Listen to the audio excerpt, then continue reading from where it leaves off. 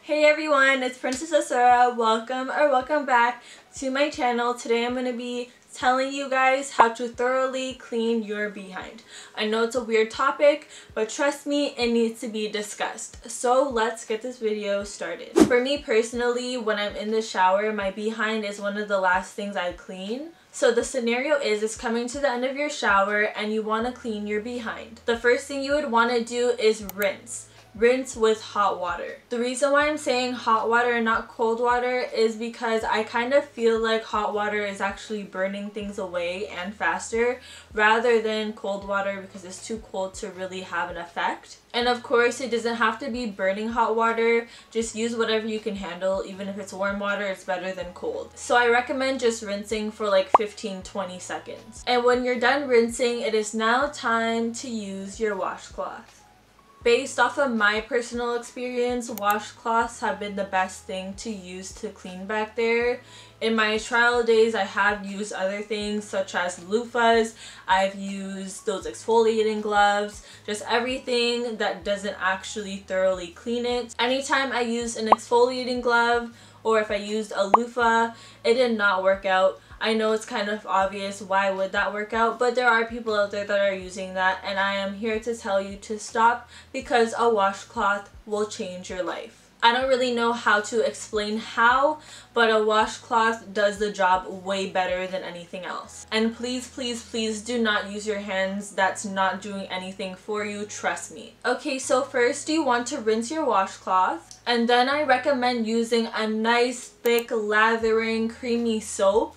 What I like to use is Dove Sensitive Skin. Dove has plenty of thick lathering soaps, so I recommend that brand. But of course, there's thick lathering soaps in other brands as well. This body wash is nice and smooth, and it has a nice glide on your body. You don't have to use a lot to get that effect. Whereas for some thin soaps, you have to use a lot to try to get that effect on your body. I'm saying all this because your behind is actually sensitive, so you want to be as gentle as possible when you're cleaning it. I've used thin soaps to clean back there, and of course, since it wasn't thick enough, there was a lot of rag to skin contact because there wasn't that thick barrier in between.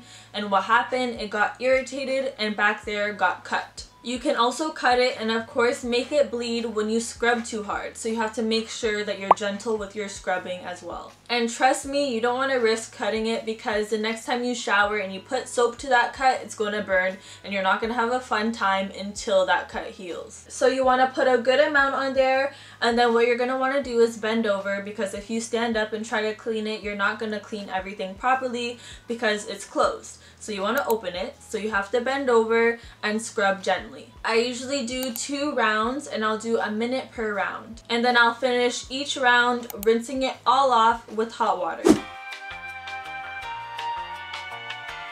If you want to feel fresh, be clean, and be odorless after doing a number 2, this is what I do. First, you want to skip only using toilet paper because trust me, it's not doing you any justice. When you only use toilet paper, you might think it's cleaning you, but it's really not, and there's most likely still an odor there. The first step to cleaning it properly is by using wipes. I suggest using flushable wipes. I get these flushable wipes from Walmart. If you're already using wipes, that's really good, but I'm sorry to break the bad news to you that when you only use wipes, sometimes there might still be an odor. To make sure there's no more odor and I feel clean and fresh, I use these no rinse cleansers. So they're by Smith & Nephew. This is a moisturizing cleanser, and then this one's a personal cleanser.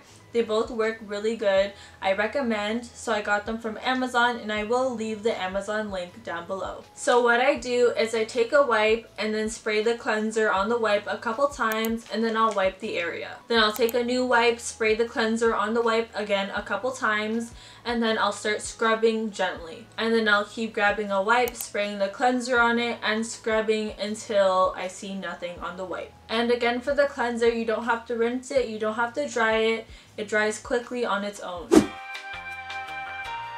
And just to let you guys know, if you're using the washroom and you're getting skid marks at the back of the toilet seat, that is not normal. If that is happening, that's simply because you're not cleaning back there properly. And I've heard people say it's normal to happen when you're doing a number 2 right in that moment. That's when it happens. That's not possible. Because if you're doing a number 2, everything usually goes down into the toilet. It doesn't run up and then print a mark at the back of the toilet. I believe that's just because it was already there because you didn't clean your behind properly. So if you are dealing with that issue, I hope you actually consider using my tips because it will help. So that is it for today. I hope you enjoyed. Thank you so much for watching, and I'll see you in the next video.